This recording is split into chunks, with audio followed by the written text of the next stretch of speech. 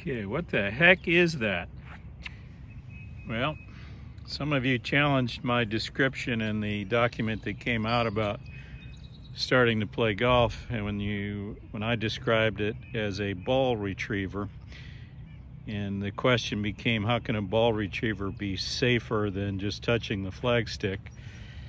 Well, I'm going to show you here. I've got a video I'm going to show you of One Putt Bob Walters showing you how to properly use this, and I think it's pretty innovative, and I think you guys are going to appreciate the safety that it creates.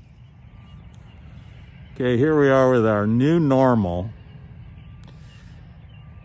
Can't imagine how long this is going to last. Public elbow.